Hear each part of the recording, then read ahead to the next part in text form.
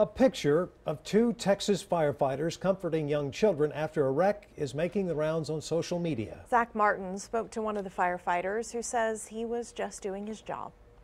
From burning buildings to car accidents, the Amarillo Fire Department handles a lot of what you would think the daily job of a firefighter is. However, many don't know they are also there for emotional support to both the victims and their families. That side of the job was shown yesterday when Amarillo Fire's Facebook page posted this image of two firefighters helping children along the side of the road. This was just a photo that one of our officers submitted to us, and we thought, well, this would be good to put on our social media page.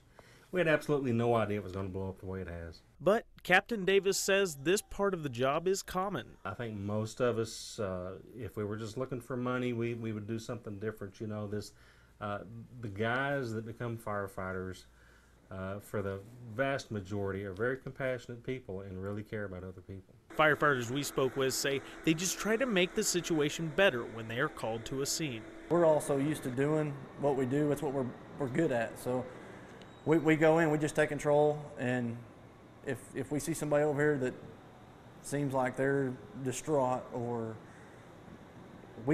somebody will go over there and talk to them and make sure they're okay.